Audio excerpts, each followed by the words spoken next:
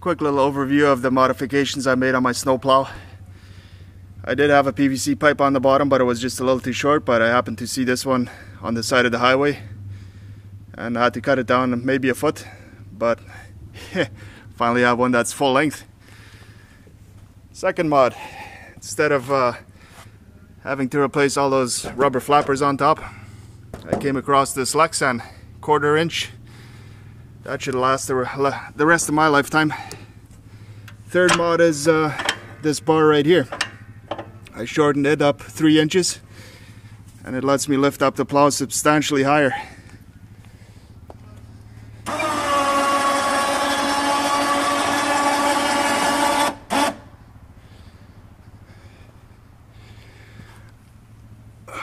So yeah, a couple quick little hacks make plowing a lot more fun.